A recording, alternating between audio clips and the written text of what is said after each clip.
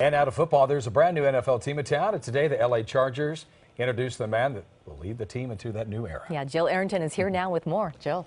Yeah, exciting news. After 4 seasons under Mike McCoy and 3 straight years of missing the playoffs, the Chargers decided it was time for a change, naming Anthony Lynn as their new head coach last Friday, just a day after announcing their move here to LA.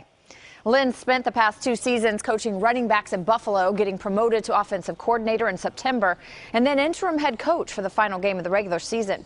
Lynn brings 17 years of coaching experience. He's known around the league for being a player's coach. I care about my players, I really do.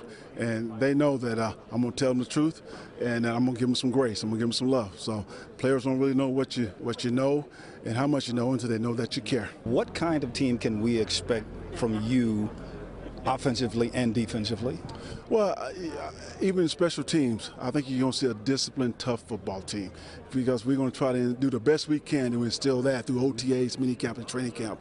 You will see a smart situational football team, okay, good, efficient quarterback play, okay, and like I said, our defense is a young, talented defense. You got to play on every single level.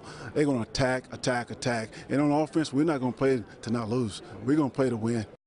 Oh, I like the enthusiasm. Now, the team will hold a kickoff event tomorrow at the Forum with owner Dean Spanos, Lynn, and Commissioner Roger Goodell, all expected to be on hand, as well as several players, including quarterback Phillip Rivers and running back Melvin Gordon. It's an exciting time in NFL in LA. Yeah,